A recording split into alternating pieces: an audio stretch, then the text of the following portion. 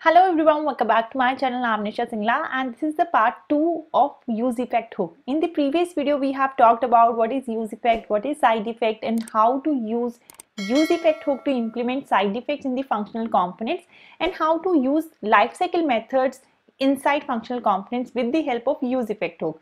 Now this video is completely dependent on the previous video. So if you haven't covered the previous video yet, I strongly recommend to watch that video first before proceeding with this video. Now let's start with today's session. So in this video, I'm going to show you one practical use case of useEffect hook where I will show you how to hit the backend API to pull the data and how useEffect hook can be useful over there. And there will be a lot of things that I'm going to explain throughout in this session. So don't skip the video, watch the complete video till the end. Now without any further ado, let's get started. So in the previous video, we have this users component, right? So I don't need this much of data on my users component. So let's clean it out. I don't want it as well. And in the app.js, let's keep it as it is. Okay. Now what I want before useEffect, I want to have one state that will help me to display some data on the UI. So as of now, I want to display this users data, which is an array of object. You can create your own structure. I'll keep it very simple with two props like ID and name. So I want to display this data on UI, right? And maybe later on I want to update this data. So for that, I'll keep this one in the state. So I can say hit users list and set users. And we will use this useState hook with initial state of users array. So if I want to display it on UI, I will keep it again very simple. I will not create any fancy UI for that. I will display it as a list only and I will display only name on UI. And I will also pass key property here. I will use this ID here. So when you see it on the browser, it will display this name here. Fine, that's what we have mentioned here. Now instead of this hard-coded users, I want to have this data from the backend. Now just try to understand, I want to get that data from the backend. So it means I have to make a HTTP call for that. And doing a HTTP call is a part of side effect. As per my previous discussion, the side effect logic should be implemented separately, and for that we have useEffect hook in React, right? So let's implement useEffect hook to implement the API call. And to do the API call, I need one REST URL. So I will use a fake API JSON placeholder, which I will use this users route because I have created the structure accordingly, ID and name. It has lots of other keys, but I will use only ID and name as of now. So let's copy this URL and I will use it now in the useEffect. So for that, I have to create my useEffect hook, which will take one parameter as a callback function. And here I have to implement my side effect, that is a HTTP call. There are multiple ways of doing that. I will show you one way. Let's hold this URL in a variable.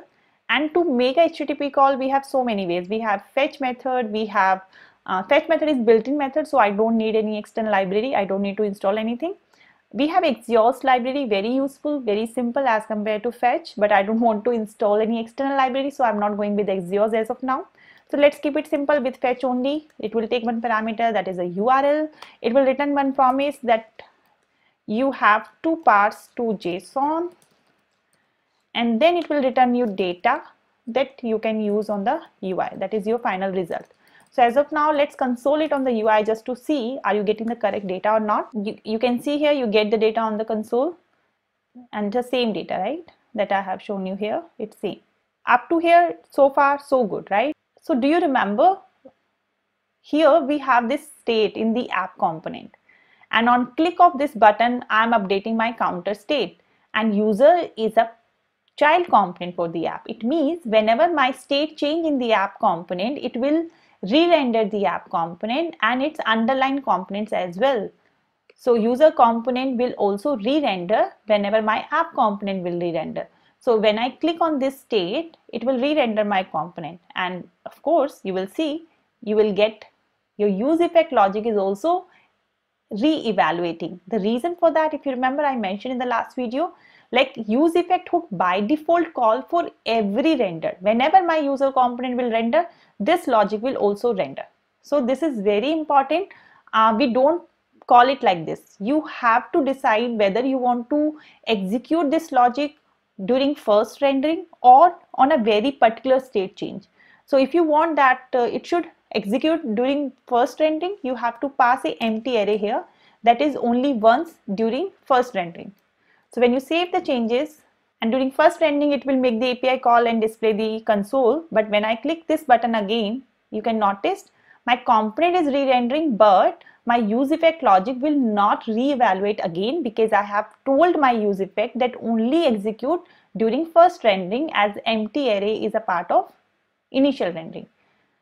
Perfect. But now UI also I need to update with this data, right? So here instead of doing console.log, let's use this set users, which will help me to update my users list which I am using on my UI. So let's pass this result to this set users, and it will display the new data on my UI. Here you go. Now this is the first thing. Now as I told you in the previous video, you can also pass dependency here. Sometime we want to execute this logic again on a very specific state change. For an example, I have a refresh functionality also on my UI. Whenever I click on this refresh, I want to pull the data again, maybe because something is updated in the backend, so I want to keep it updated. So for that reason, I can also use that refresh state as a dependency in the useEffect hook, right? How we can do that? Let's have a refresh button. You can have a fancy refresh icon also, but I'll keep it simple with refresh button, and for that I need one state as well. Let's quickly do that. I can say refresh, set refresh, and I will implement it as a boolean. So initially it is false, and here I can have a event. I can attach an event handler here. I will call this set refresh and will just simply toggle the value. So now I can tell my useEffect hook that execute the useEffect hook again whenever there is a change in the state of my refresh. Okay, if you notice, initially it rendered this users also. So let's remove this users. If you not, let me show you again. If you refresh this one, you will notice initially this state is showing, right? Let's remove this one. We don't need it. That I have did just to show you the user's state. Pass it as an empty array. So now notice it will just refresh with your data. Okay. So now just to check this whether refresh is working, you can go to the network tab also. And when you click on this, you will notice there is a users API. When you click on again, you can see it is hitting the API every time whenever there is a change in this refresh state. But the same will not happen when you click on this counter. You can see nothing will happen, but for this it will.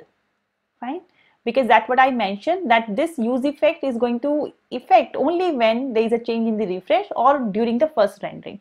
So that's how you use this dependency here in the useEffect hook to implement the lifecycle method. Okay, now the another point here is, if you want to have an API call on button click, okay, then of course there is no need of useEffect. The way I have on click for refresh state, similarly you can have this logic in a separate function, and that function you can bind on your button click. There you don't need any useEffect hook.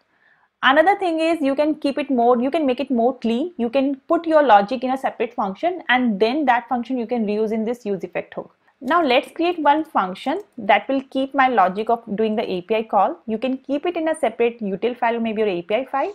I'll put it here only, and whatever logic I have here, I can put it there as well. And I can say return. Up to here, this data I'm returning from here. So when I call this function from here,